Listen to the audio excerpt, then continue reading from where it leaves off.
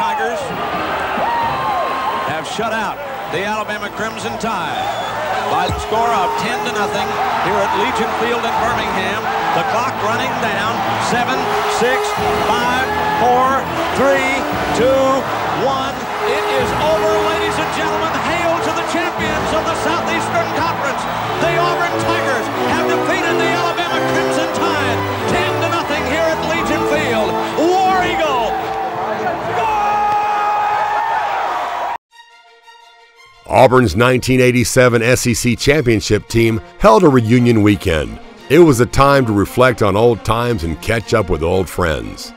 It's really special to come back and see you guys that, you know, to joke around and tell lies that some are true, and, you know, my wife and my kids get tired of the same old stories. They hear them the same, but they hear them all the time, but they're still just as funny as we told them or happened years ago. Even though I haven't seen a lot of them in years, we still have that bond, and we know what we went through together, and we know those peaks and those valleys and those good times and hard times. It was a great time, you know, to be an Auburn Tiger, and I'm just so appreciative of the relationships and the friendships and the bonds that we were able to establish.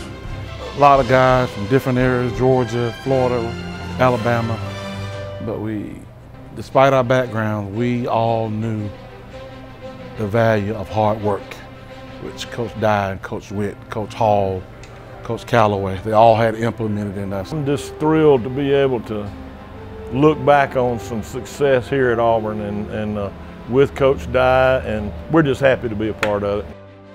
Auburn swept Amen Corner, beating Florida, Georgia, and ending with a 10-0 shutout of Alabama. Every year we won those 3 games, we won the conference championship. And what better way to finish the season than playing Georgia, Florida, and Alabama? Who wouldn't remember the Iron Bowl? You know, you're not Auburn if you don't remember what happened in the Iron Bowl. And you know, anytime you can shut out a quality Alabama team or your arch rival, it's huge for your career and for your school. And you know, we as a whole, our team really just played real lights out. You know, we made them, forced Alabama to do some things they weren't accustomed to doing. Goose Egg, that 0 was awesome. I played against them in '86, had a big win there. '87, coming back and shutting them out. That was just outstanding. I mean, anytime you can shut out a team like Alabama, your biggest rivalry, it means a lot to the program, and it means a lot going forward that next year in recruiting as well. So we always understood the impact and the dynamics of the Auburn-Alabama rivalry. Come to Auburn, you know, it's ingrained in you from, you know, day one, the Iron Bowl, you know, and beating Bama and all that. And, you know, for us to be able to go out and win that game like that, you know, it's just an awesome experience. Beating Alabama it's always going to be phenomenal. It ain't got to be with the SEC. It's just the in-town rival, just the 365 days being a man, talking about it, you know. But with that year beating Alabama, it's always great. I can't particularly pick out one incident, but just beating Alabama is always great. Auburn guys lining up and beating Alabama is the most important thing in our life if we're right here. I'm so happy for you to win it outright, and where we only got one champion in the conference.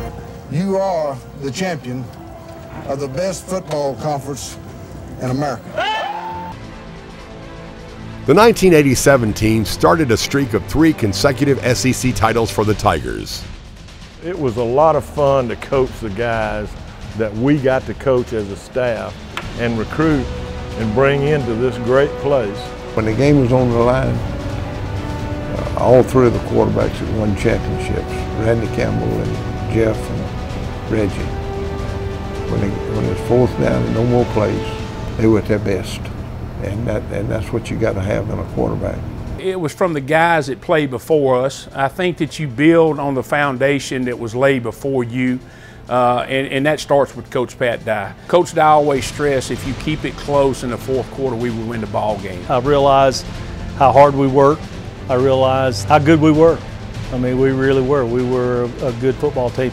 And my wife and I, Esther, which is, we've been married 25 years, and means the world to me. And I told her, you know, this time when I was here at Auburn, it really meant a lot.